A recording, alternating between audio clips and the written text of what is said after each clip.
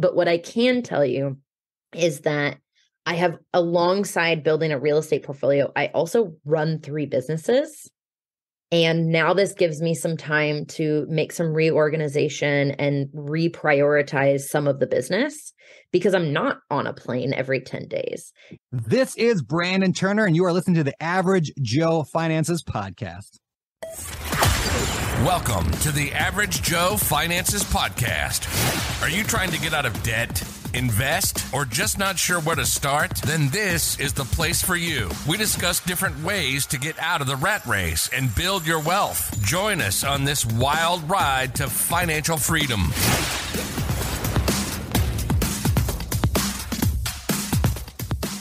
Hey, welcome back to the Average Joe Finances Podcast. I'm your host, Mike Cavaggioni, and today's guest is Sarah Weaver. So Sarah, I'm super excited to have you on the show. Thank you so much for joining me today. Thanks for having me, Mike. Yeah, absolutely. Hey, I want to start this off the same way I start every podcast episode. We hit it off a bit off camera. Really funny story about military challenge coins, right? So I think it's pretty cool to know a little bit about that. But if you could please share with my audience, if you could tell us who you are, what your story is, who's Sarah Weaver? Absolutely. Yeah, Mike, it's really fun talking to you because I don't have any military connections. I have not been in the military, never been married to anyone in the military. However, I have lived in Germany, South Korea. I've traveled all over the world. So I often get asked if I'm military. And so I pointed out some of your challenge coins that you have there in the background because I've just had cool experiences with running into military people around the world and been given some pretty cool challenge coins, especially considering that I'm not related to military. And I think that's what makes my story really interesting is that I've been traveling full-time, fully nomadic for 4 years. Actually, my 4-year anniversary was this week. And so it's pretty wild. Thank you. I left just like my family thinking this is a phase. I need to get it out of my system, quote unquote, and thought I'd be gone, I don't know, 6 months, maybe 9 months. And here I am 4 years later, still homeless. Wow, that's awesome. And what a way to call it or describe it as being homeless, right? Okay, so you've been homeless, quote unquote, for the past 4 years, but you're traveling the world and there's no place that you really have laid down your roots, right? You've completely uplifted them and you're all over the place. So how does somebody do that? Like, how did you get to this point where you could just travel around for 4 years and not have to worry about it?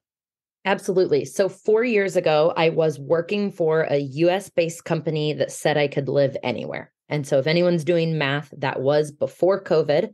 I actually got that job in 2015. And so I've been a remote worker for almost 8 years now. And so that was priority number one. So just like any goal, we're of course going to talk about real estate investing. And anytime I tell people, like, if they are looking to invest or make a change in their life, they have to first know where they're going. And so I knew where I was going at the beginning. I wanted a remote job. So I made that a priority. I got a remote job. And then I, funny enough, bought a rental property. I bought it as my primary. I lived in it for a short amount of time, but I always knew or bought it with the intention that I knew I was going to turn it into a rental property. And so that really gave me the security that I probably craved. People probably look at me and think, oh, this girl's crazy. She doesn't need any security. But financially, I wanted security. And so I got those two things. I had a rental property that gave me passive income. At the time, it was about $500 a month in passive income. And that was after CapEx and maintenance and being quite conservative of an investor. So that was a great property or purchase. And then the second thing I had was a job. And Monday through Friday, 8 to 5, I worked for the man. But I was able to do it from anywhere. So bought a one-way ticket to Argentina, and 4 years later, I'm still traveling. Awesome. Definitely not in Argentina anymore now. Where are you at right now? Today's a little less exotic. I'm in Omaha, Nebraska, because for those watching on video, I annihilated my arm. Whoa. I broke my arm, my elbow, and all 3 arm bones, tore all the ligaments, and got to fly to Omaha. This happened in Guatemala. And I had to fly to Omaha, Nebraska for my surgery because my health insurance is tied to a rental property that I own. So a disclaimer to out-of-state investors, be careful what your primary is, because when an accident happens, you could end up having to live there. Yeah. Okay. So I have to ask now, what the heck happened in Guatemala that you destroyed your arm like that? Mike, I was saving children, taking care of kittens, being a good citizen, and I just fell. Like, I wish it was it's not a cool story, except that I was in Guatemala. Maybe that's interesting. It definitely made flying back to the US really interesting. But yeah, it's grounded me for a little bit, and it's helped me realign what I want this next chapter of nomadic life to look like. Sure. So actually, let's actually dive right into that. What does the next chapter look like? Because now you got a chance to sit here and, like you said, kind of realign yourself. And it's the beginning of the year, right? This is when everybody sets their goals, sets up their new vision board, figures out what they want to do for the year. So good timing. It sucks that it happened, but good timing that it happened when it did happen. What's like the next phase looking like for you, Sarah? Yeah, great question. So fast forward from that first rental property to now, I now own 19 units in 4 states. They're all in the Midwest. They're Kansas, Missouri, Iowa, Nebraska. I buy small multifamily, and I specialize in what I call the medium-term rental strategy. So just like a short-term rental, my units are furnished, but instead of renting them for 2 days or 3-day stays, I'm renting them for 30 days or more. And so I like that strategy because it allows me to have tenants in there for 90 days. It means less turnover, but still more money than a long-term rental. Funny, because now I'm in Omaha, I own 8 rental properties, or like rental units here. And I'm such a good real estate investor that they're all occupied. So I can't even stay in my own dang unit, which has caused some logistical confusion. But I love the positive spin that you've taken on this, because I agree with you. It's really interesting timing. I've been nomadic for 4 years, and there's been whispers of me wanting to slow down and put down roots. There's a beauty in routine and having community and living in one place. And I think I've been craving that on and off, even probably the entire 4 years that I've been nomadic. And that yearning has gotten a little bit stronger. And it's a little too early to say. I don't like it when people are like, bad things happen for a reason, why you're like in mourning, because I think I'm still in mourning. But I can say with confidence that it's interesting that I had to break all the bones in my arm to actually slow down.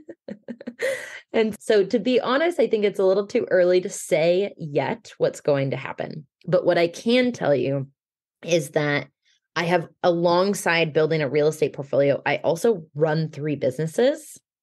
And now this gives me some time to make some reorganization and reprioritize some of the business, because I'm not on a plane every 10 days. And so I'm really excited to see what comes from this quarter business-wise. Awesome. Yeah, because now you're in one place. You can kind of sit down and focus on that. However, that actually brings me to the next question I want to ask you is, over the last 4 years being completely nomadic, you went from having that first property, right, when you decided that this was the route you were going to go, to now you're at 19 units, right? And you have 3 businesses, and you did this while you were traveling around and being nomadic. So I have to ask you, because here I am, I'm sitting in one place out here in Hawaii, and I love it here, right? But sometimes I find myself struggling with, okay, how am I going to figure out what the next step is for A, B, C, and D? And I'm in one place. So how the heck were you doing this while moving around? Yeah, it's not perfect. So one of the things that I've really embraced probably the last 2 years was done is better than perfect. So if you guys get anything out of this episode, I hope that you really hear me when I say done is better than perfect. And here's what I mean by that. It doesn't mean be sloppy, because no one's going to buy your services or invest with you or sign up for what you're selling if it's messy. But it doesn't have to be perfect. So what I mean by that is I found a problem that investors were having, and I created a solution for it. And it did not involve a logo or a website or even a company name. And so what I mean by that is I own a company. It's now called Arya Design Services, and that's ARYA. And what we do is we furnish rentals for investors. So many people that have furnished rentals are like the boxes and the furniture put together and the, how do you do this, Sarah? Because you're an out-of-state investor. And I was like, let me show you how I do it. And then that became a business. And so I was serving clients way before I had a website, an EIN number, and a logo.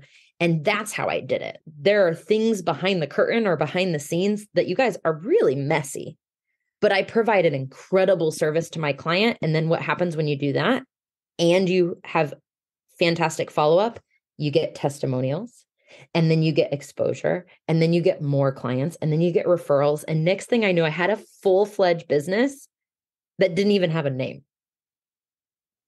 That's awesome. It's, hey, how do I take care of this problem? You need to talk to Sarah. Oh, what's the name of her business? You just need to talk to Sarah. There you go.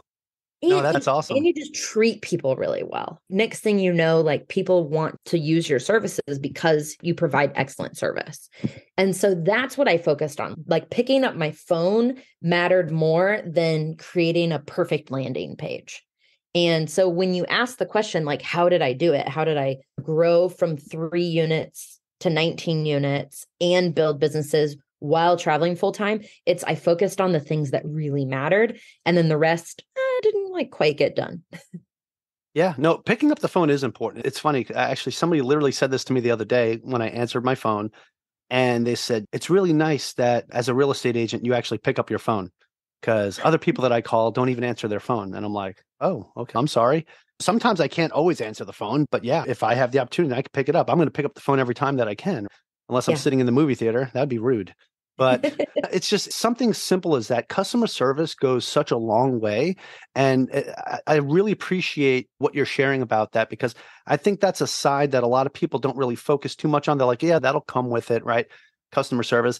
But see, you're putting that customer service aspect first. You're concentrating on the actual service that you provide to get those good testimonials, to get the people talking about you, right? Recommending you to other people. And that carries so much more weight because, again, you were able to put this business together and build an entire business without a name, logo, website, nothing. It was just based on word of mouth. Like that type of grassroots movement is almost unstoppable. Well done on that, because that's, and I'm glad that you focused on the customer service aspect first, because a lot of people don't. They focus on everything else. I need to have my website. I've done this myself too. I need to have my website. I need to have my logo. I need to have everything done, right? And then you focus on the service later. So it's just a great mentality to have. Well, and then what's nice about focusing on client acquisitions is then you have money in the bank, and then you can pay someone to do the logo or the website or all those other things that frankly are not my specialty. And so that's really how I did it. And then I want to be fully transparent with your listeners. There are parts of my life that just get ignored. My health isn't the best, or my dating life is non-existent. And so sometimes you're crushing it in some areas of your life. And then there's other buckets or parts of the wheel, however you want to look at it, that are like a little empty or half full. Yeah, that's true. And that's something that you're able to reflect on right now while you're mourning your arm and getting healed up. So that's good, though, that you actually have that. You need other buckets that you need to work on and stuff. And I appreciate your transparency, right? A lot of people just talk about, oh, here's all the good stuff. Here's all the good stuff. They don't talk about the crap that's left behind. And there's always crap that's left behind that you got to clean up, right? Always. Otherwise, it piles up and you become a hoarder, right? And we don't want that to happen. No, I really genuinely appreciate the transparency. So for my listeners right now, you guys can see here, Sarah is just a genuine person, guys. So this is fantastic. Now, you started off, you got 19 rentals. Now, what made you decide to go with the medium-term rental strategy instead of maybe just regular monthly rentals yearly rentals or the short-term rentals? What made you decide on medium-term? Absolutely. The first thing first is that half of my portfolio is long-term and half of my portfolio is medium-term. So I really believe in diversification. For me, I love the medium-term rental strategy because let me just actually let the numbers speak for it. So I own a 4-plex in Omaha, Nebraska, of all places, and a 1-bedroom, 1-bath long-term is $800. So I have a tenant in one of my units is still long-term, and she has a pet. So it rounds up to $850. So $850 a month, long-term, great tenant. Her lease came up and now she's month to month. I think she's great. I'm probably going to let her stay in there as long as she wants. Then the unit next door in the same building, I should say, same setup, exactly identical, but I furnished it. I rent it for $1,875 a month. A month. So yes, I pay utilities, and utilities are never more than, I don't know, $275 per unit. Never. They're about $100 to $150 per unit. Then don't get me wrong, then you have snow removal and all these things. But even if it was long-term, the whole building was long-term, I would be still in charge of snow removal because it's multifamily. And so the numbers were the number one driver in the medium-term rental strategy, or even just the furnished rental. So then I get a lot of STR hosts asking, okay, but what are the numbers if it was a short-term? Meaning I allowed less than 30 days. In the summer, it is higher. 1 month I got 2,400, but I don't think we'll see that again. 1 month I got 2,200. And I'm on average still at maybe 1975. So let's just call it $100 more.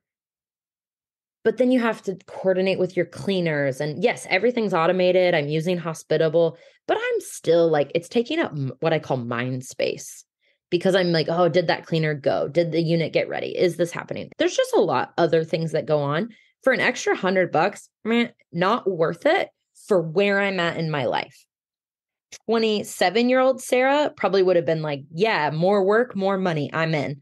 But I'm at a place in my life where I'm like, I want less involvement and less interaction, which is why I love the medium-term rental strategy, because here's the best part. I have a tenant move in, and then you might hear from them the first couple of days. Like just yesterday, there was a problem with the parking. A new girl moved in and she parked badly, caused some parking drama. Super nice, message back right away, apologize, we got it figured out. Probably for the next 80 days of her stay, probably not going to have any issues, right? Not going to hear from her. Whereas if I had a new tenant move in every 2 or 3 days, that could be a constant. Now, of course, I'm going to have an automated message go to them explaining how to park for dummies. But what I'm saying is that with the medium-term rental strategy, you don't hear from them for at least 70 days. And I love that. And you're getting more money than a long-term rental. Yeah, no, you know what I think I appreciate the most about what you said was closer to the beginning when you were talking about the mental space that it takes up, right? The having to constantly worry about, okay, did the cleaners make it out there? Did this happen? Did I get the snow removal done on time before somebody's going to complain? And yeah, that's a big deal, because that time for the extra $100, right? The amount of time that you have to put and the actual thinking you have to do that's required to make sure that those things are happening, you get to free up so much of that's worth that $100 going away, right? It's almost like you're paying to get some of that time back.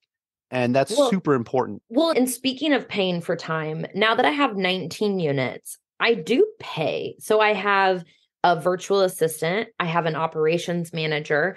And so all of that extra admin time literally costs me money, because now I'm paying an assistant to handle the things that I no longer want to deal with.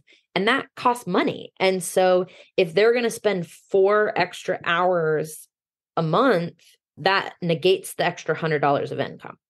And it was truly a business decision to switch from short-term rental to medium-term rental. And then in addition, it was also seasonal. So $2,200 a month in the summer, I like that. I do often do what I call a hybrid model, where I change and I allow a couple of those units to become short-term rentals in the summer, especially during the College World Series, which is in Omaha, Nebraska. However, come September, even October, November, December, definitely January, dead on STR. Like no one's coming to hang out in my 1-bedroom apartment on a Tuesday in January. It's 20 degrees here. And so it's better for me to fill it with a traveling nurse through the entire winter. My tenant, Shelly, she just extended another 3 months. And I did a happy dance, because now I have that unit 100% occupied for 6 months at $1,875. Yeah, that is something you just can't beat that. And the fact that it's a lot more secure, right? So you're feeling a lot more comfortable because when you lock somebody in, you don't have to worry about, oh, they're just here for a couple of days and am I going to be able to fill it next week? Right? You don't have to worry about that. You're good for the next 90 days. So that's awesome. And then you have these repeat offenders, right? So you have somebody that just renewed for another 90 days. That's awesome. I know that's fantastic. And then I guess the other thing too is the turnover, right? There's a lot less turnover. So you're not having to worry about, like you said, the cleaners and all that other stuff.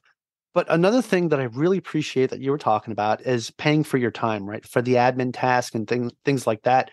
I do the same thing. I have a VA. She's fantastic. Like my podcast and everything else that I'm doing wouldn't be what it is if it wasn't for my amazing virtual assistant. And I know she's going to hear this because she works on all my podcast episodes too.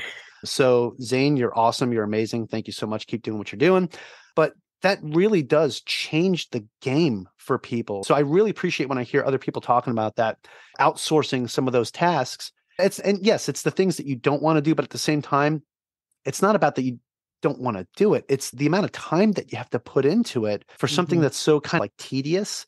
And sometimes you feel like, oh, I'd rather work on the things that are $1,000 an hour versus these $10 an hour tasks. And I could pay somebody to do that.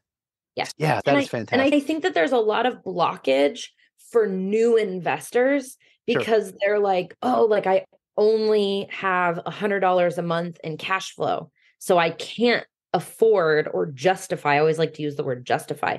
I can't justify a virtual assistant. But what I like to challenge your listeners is if you hired a $7 an hour virtual assistant to take X, Y, and Z off your plate, would you pick up another property in the next 90 days or even in the next 180 days? And if the answer is yes, then hire a virtual assistant. You don't have to hire a full-time employee. You can hire people even by project basis, like on Upwork.com or whatever it may be. And so I cannot urge people enough to hire a virtual assistant. Hey everyone, Mike with Average Joe Finances. The Real Estate Wealth Builders Conference, aka RubeCon, is on for 2023. It'll be May 4th through the 6th in Phoenix, Arizona at the Sheraton downtown. I'll be speaking again this year and I want to see you there. This year I'm doing 2 speaking events, one about growing your investor network through podcasting and the other is about investing while in the military. We have some great speakers lined up, so you don't want to miss this conference. Visit averagejoefinances.com/RubeCon, REWBCON, or the link in the notes below and use promo code Mike for discounted tickets. See you there. What's going on, everybody? So today I want to talk to you about Wealth Tender. If you are a finance content creator, whether that's a blog, a podcast, you're a financial advisor or a financial coach, I highly recommend you check out Wealth Tender. Wealth Tender is building a database of all the top finance blogs, podcasts, and the financial advisors and financial coaches that they have on there are vetted and top-notch. So we actually had the pleasure of hosting Brian Thorpe, the CEO and founder of Wealth Tender, on Average Joe Finances podcast episode 25. Go check out that episode, listen to his story, and listen to him talk about the database that he's building. It's really phenomenal stuff. So if you're interested in checking out the directory, or if you're a finance content creator and you're interested in joining up with the directory, go to the link below in the show notes, or check out www.averagejoefinances.com/wealthtender. Let's get back to today's episode. Yeah, Upwork is actually a fantastic place to find a VA. And my recommendation for anybody that's listening is to create the job that you want and then let them apply to it and come to you. And then you vet them that way. I made the mistake of finding my own VA the first time. And remember, I said mistake. It was a mistake. I got this advice from a couple other podcasters and real estate investors that I know. And they said, Mike, create the job, let them apply, and then vet them that way. And I did. And that's when I found my amazing VA that I have now. And you can go wrong that way, but you got to vet them, right? You got to make sure you ask the right questions and you're going to find somebody that's ready to grow with you. So I think that's important. And the other thing too, is like when I initially hired them, it was for my podcast and my podcast wasn't making money at the time. Like when I hired an editing team, my podcast wasn't monetized at the time. And I said, you know what? I was trying to justify in my head as to why I shouldn't do it. And I was like, no, you know what? It's the time. I need the time back. I can't spend all this Yeah. time editing. I can't do this anymore. So when I hired the editing team, that's when I figured out different ways to get my podcasts out there more on social media, get more listeners, and then eventually get a sponsorship, get monetized. And I'm like, oh, look, now the podcast is paying for itself and paying for the editing team. This is fantastic. But you had to bet on yourself at the beginning. I did, yeah. And I like that. I like the way you phrase that. You have to bet on yourself, right? You have to be confident in your own ability to what you're trying to do next. Oh, Sarah, I love that, man. That's fantastic. Okay. So now you got these midterm rentals. That's the strategy you do. And then in the summertime, you bust it down to short-term rentals because you can do it then, right?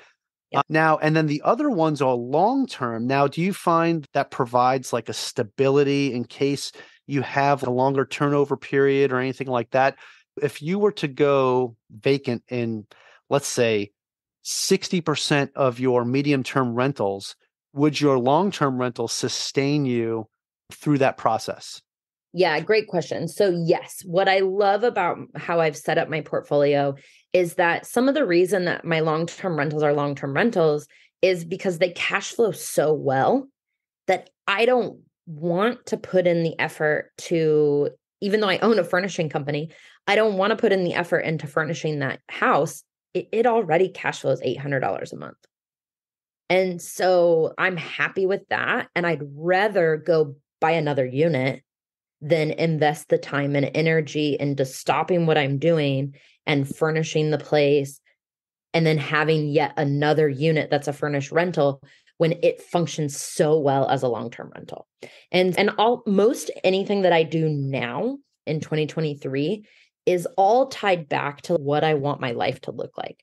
And so I like my portfolio because half of it is sit it and forget it long-term rentals. And then I have a few where I have amazing tenants that will probably renew year after year after year. I'm so grateful for those long-term rentals, and they cash flow fantastically because I bought well. I have low PITI. And now I'm in a place where I want to build something bigger. So now I'm looking at larger apartment complexes, maybe even syndications, doing capital raising, and I'm doing other things because that ties well to what I'm doing. Do I want to own 100 furnished rentals? Not today, because I don't have the infrastructure. I don't have the full-time employee that could manage 100 furnished rentals right now. And I sure as heck don't want to take property management back. That is not the thing that fuels me. That is not the thing that lights me up. And so I don't want to take back property management anytime soon. No, I love that. And I just love the way your whole perspective on this is. It's like, I'm not going to grow unless I'm at that point where I'm ready to grow and I have that infrastructure put in place, because you've already been there, right? And you had the other business start up and then you had to figure it out as you went along. So you've already been in those shoes, right? Which was a good problem for you to have. But at the same time, it's kind of, okay, I don't want to get stuck to the point where now I'm having to manage this stuff myself again, because it seems, I know you're talking about how you might want to settle down and all that stuff, but if I feel like that nomadic like lifestyle still in the back of your brain, and you're just like, I don't want to be tied to anything. Yeah. So that's awesome. And actually, I'd like to touch on that a little bit, because I know we talked a little bit about this before we hit the record button, but you have two other businesses besides the home furnishing business. So can you touch on those two a little bit?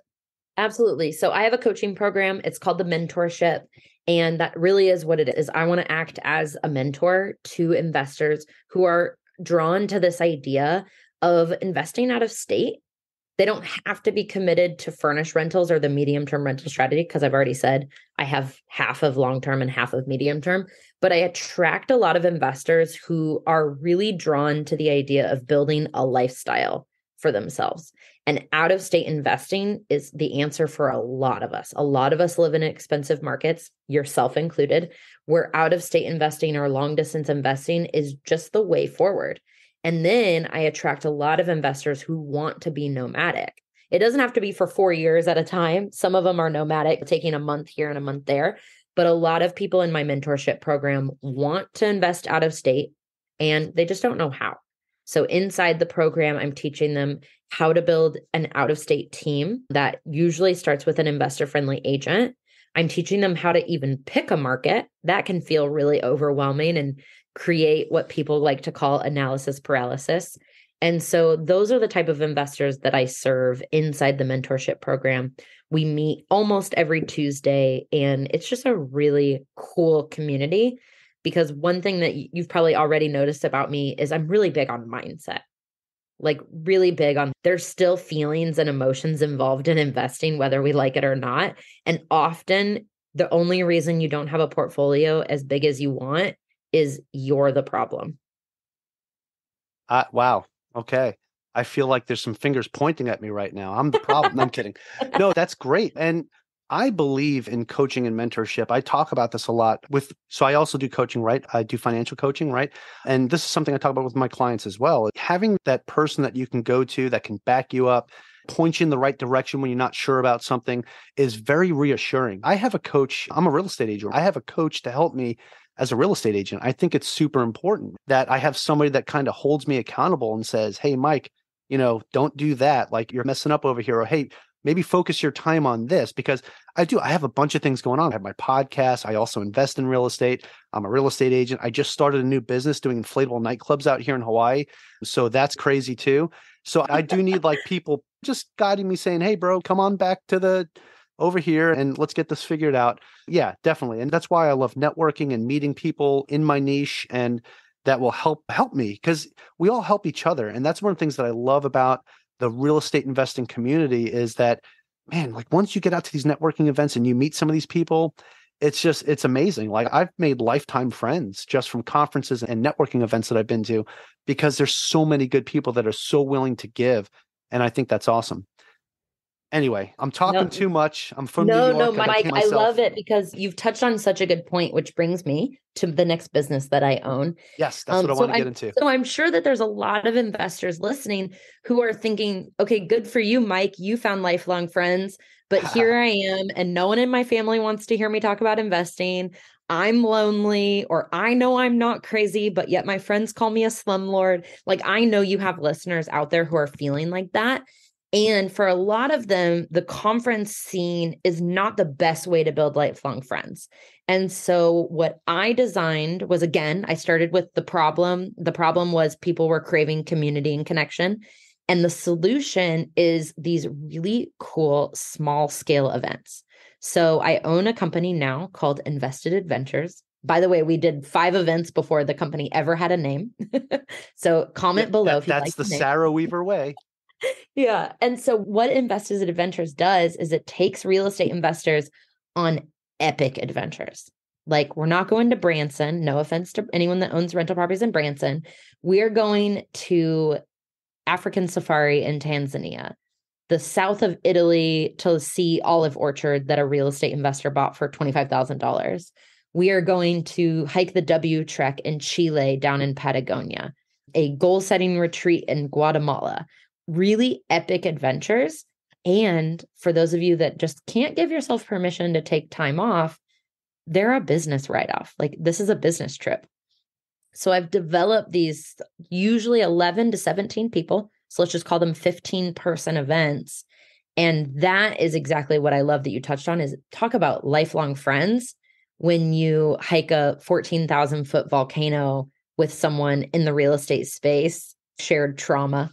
And then you come down from the mountain and you not only know them as a person, but you also know about their investing strategy, how they financed it, where they're going. Maybe they gave you a hard money lender contact, but more importantly, you're connected to them on a personal level.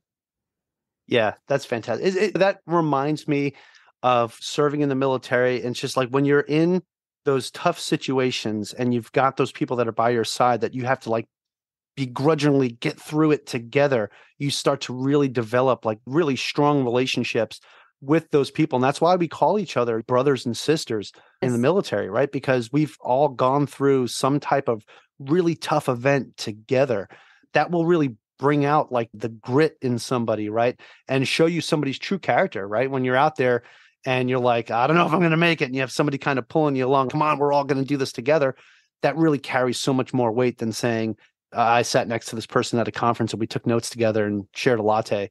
Or we met in the hallway and then we got drunk at a bar. And don't get me wrong, love conferences. Conferences are the reunion to those smaller events or those deeper connections. Yeah. But I think it's a cocktail. Like you need to have the conferences and the small level events. And of course, I'm going to advocate for coaching. Of course, my mentorship is via Zoom. And I think you need that in-person connection with people. People are craving it. And so I'm excited that I can give that to people. 100%, especially after the last couple of years, that in-person connection is just so much more meaningful. Yes. So the last 3 years have not been fair to anybody. So it's very nice. Well, except for me, I have to brag. I fled to New Zealand 4 days before they shut their borders. And for those of you that did not follow the news correctly, the correct information was that they closed their borders. So I got stuck in New Zealand. And there were no COVID cases. And so I'm not going to get into a COVID conversation, but what was really cool at the time, while the world was scrambling, figuring out what to do, New Zealand just shut down. And then frankly, we partied. So we needed your inflatable nightclubs because we just had a really good time. There's one in New Zealand, actually. I've been chatting with them a lot on Instagram. We've been sharing ideas with each other. They're awesome. Oh, I'm sad I missed it. Or maybe I was there and I don't remember. I had that good of a time. Oh, that's great. That's great. No, that's awesome. All right. Hey, Sarah, we really covered a lot of stuff in this interview. So thank you so much for that. I would like to transition this into something that I call the final round. It's where I'm going to ask you the same 4 questions I ask everybody that comes on this show. They're gritty questions to find out how Sarah is under pressure, which I think we all know how this is going to go because you're going to crush it. Just don't break your arm. I'm joking. But okay, if you're ready to go, we'll get this party started. Let's do it. Okay, not a party like New Zealand party, a party that we can have together here. So, first question, Sarah, is what is the biggest mistake you've ever made in real estate? Oof. The biggest mistake I made was trusting a contractor because I was being lazy. And I didn't want to spend money on having someone check in and confirm that he had done what he said he had done. And instead I was like, yes, I did it. Check that box off, send him payment, moving on to the next thing. And then of course, tenant moves in, find out that contractor didn't do things correctly. And then good luck chasing someone after you've already paid them. Yeah. Oh man, that's unfortunate. I'm sorry to hear that. Yeah, it's a doozy. And I think I've only had one other person bring that up as one of the biggest mistakes they've made is dealing with the contractors. So I definitely appreciate that. Speaking of that, I know you've probably learned a lot of lessons. So this kind of ties into that next question. And that is, what is something that you've learned that you wish you knew when you first started this? I think we touched on it, the hiring piece. I'll use my own words. I wish I would have bet on myself and hired a full-time assistant 6 months earlier. And I'm sure even if I could sit down with that version of Sarah, she would have still been like, nope, because there's still some scarcity mindset work that I'm doing around money. And hiring an employee before you're profitable, like what you did, it's really ballsy. And I would go back and I would do it. I would have bet on myself and hired someone 6 months earlier. I now have 2 full-time employees, a contractor helping with marketing, a contractor helping me with social media. Another contractor is about to start next Monday to help with more property management. And I'm so glad I bet on myself and my business now. I wish I had done it 6 months earlier.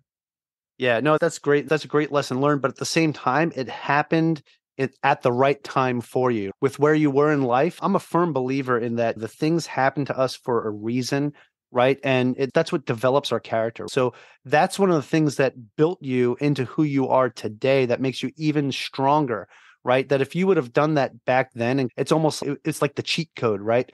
Would you even be where you're at right now if you cheated to get it that way back then, right? Yeah, so that's fantastic. But it is a great way to look at it like, hey, should have bet on myself. And for my listeners, that is something that's huge. And I really like that term that you use. That's what I'm going to use every time now when I talk about something like this is just, you need to bet on yourself. And I'll say, hey, I stole that from Sarah Weaver because she's awesome. So Thank you. All right. Hey, the next question I have for this, and again, this kind of ties into it, but speaking of your coaching and mentorship and you're helping people out, right? Do you have any tips or tricks that you would recommend to someone that is just getting started in this space today? Absolutely. Find a mentor who is 2 steps ahead of you. I think a lot of people find a mentor. It's easier because they have bigger platforms. It's a mentor who is 10 steps ahead, or heck, even 50 steps ahead. The challenge with that, and I still think you should do that, the challenge is that the person with 1,200 units doesn't remember the emotions that you're going through when you have 0 to 10. And so finding someone who's 2 steps ahead of you is really crucial, in addition to finding someone that's further along. And so typically you can find that also for free. So it's creating your own accountability group or reaching out to say, hey, I've been following you on Instagram. Can we set up a call?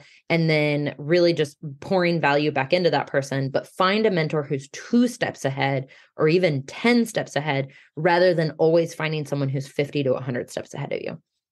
Sarah. I absolutely love that answer, because this is something I talk to people about networking all the time, right? And it's one of the things that I speak about often. And I always tell people, look, when you go to a conference or a networking event, don't go out there just passing out your business card, just trying to meet as many people as you can. Find 1 or 2 people and really connect with them. And then the other thing I say too is I recommend, if you're just getting started out and you want to learn and you want somebody to kind of take you under their wing, don't find the person that's been doing this for 20 plus years, because back when they started, things were way different. There were different programs. There were different ways to get funding and lending. It was totally different scene. Find the person that started a year or 2 ago that's kind of new, still green, right? But they started, right? And they're making moves, right? Find out what they did to get started and just start having those conversations, right? I absolutely love your answer, right? I think that is so huge. Find the person that's 2 steps ahead of you. Don't find the person that's been doing this for forever, right? That's like a brand new person going up to like Brandon Turner and saying, hey, can you teach me real estate? Dude, come on, man. He's like way past that. Well, and it's like you have to respect so think about where you're going. I don't actually, because I'm obsessed with starting businesses, but let's just call it like laying on the beach doing nothing. Don't come up to me when I'm hill in hand, laying on the beach doing nothing and ask for 5 hours a week of my time.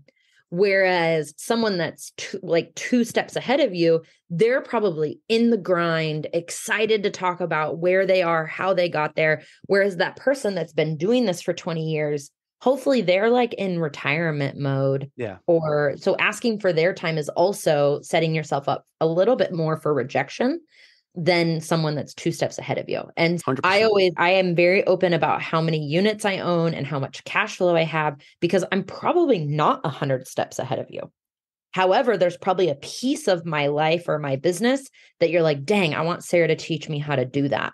And that's why I started the mentorship program. It's not because I think, oh, I'm amazing now, I own this many units. No, you guys, I'm probably still 2 to 5 steps ahead of you. Sorry, I was on mute there. That's a great point. It's the fact that people that are still, early on, not necessarily early on, but they're still like in the grind, like you said, right? They're hungry. And people that are hungry are always willing to give back and share, some of what they're eating with other people, because they're like, hey, come along with me. Because that camaraderie, those relationships that you build is so important. Those are the people that are going to say, hey, you should come on this next trip we're going to go to Machu Picchu. It's things like that. And you start to build that community, and then you never know, that person's going to be your partner in the future, right? Or somebody else is, you're going to meet somebody else during that process that you guys are going to partner up and start taking down some big deals together, right? And then before you know it, you're the person that's a couple steps ahead, and you've got people coming to you saying, hey, how are you doing this? And you can say, hey, yes, come on, let me show you. This is what I did 2 years ago when I first started. And I'm so glad you mentioned that, Mike, because it's exactly what happens. Actually, I call it the after effect. So my events are amazing, and I love the after effect. So I have 2 people from my trip from last year. They're taking down a large scale, huge, down to the studs kind of renovation. And then someone else in that same group from the same event is their private lender. That's awesome. You get that from seeking out mentors and building these relationships. So I love that. Okay. That's enough on that. We could talk about that stuff all day. I do have one more question for the final round that we got to get to. And that is, Sarah, this one's more opinion based, but do you have a favorite business, investing, or real estate related book or podcast, or both? Great question. I love business books. So really recommend anything from Dan and Chip Heath. They have a book called Switch. They have so many good business books. And the reason I say that is you're probably, if you're listening to this podcast, you're probably already listening to the other real estate things. And sometimes you go outside of real estate into the business world and you learn something that you're like, oh, yes, I'm going to apply that to business. And so really love any book by Dan and Chip Heath. They're brothers, they're scientists, they're educators, really good books. And then my favorite book is The 4-Hour Workweek by Tim Ferriss. I basically read that in my 20s and changed my whole life. That's awesome. Great recommendations. I have not read Switch, though. I wrote that one down, so I'm going to add that to my list. So definitely appreciate that. The business books, like you said, right? Those are things that you could take as a real estate investor and apply it to your real estate business to become more efficient, right? Yes. So absolutely love that. Sarah, that is it for the final round. You survived. You made it. That is it. That is the end. However, I do have one more question for you. And this is the most important question of this entire podcast because my listeners are saying, wow, Sarah's over here dropping the knowledge. Like, I absolutely love her energy. I love what she's talking about. I want to know more about her. I might be interested in her coaching program. I might be interested in going on one of those awesome, amazing trips that she does. So where can people find more information about you? Do you have a website you could share with us? Social media, anything like that?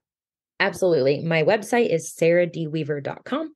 And you can also please reach out to me on Instagram. If you are listening to this, you like anything I said, you didn't like anything I said, would love to hear from you. Also, my Instagram is Sarah D. Weaver. Fantastic. That is actually how we connected as well on Instagram. So I definitely appreciate talking with you there, getting this set up because this was awesome. And again, I truly appreciate this conversation that we had. I love your energy. You're just an amazing person. So thank you so much for taking the time to come on my show and chat with me and my listeners today. Thanks, Mike. Yeah, absolutely. And hey, to my listeners right now, so I'm going to put all that information down in the show notes. I'm going to make that easy for you guys to copy and paste, click away. Just don't do it while you're driving, okay? But I want to say to you all, thank you so much for joining me and our special guest, Sarah Weaver, on the Average Joe Finances podcast. Go leave us a 5-star review and tell us what you liked about today's specific episode with Sarah. Aloha from Hawaii and have a great rest of your day.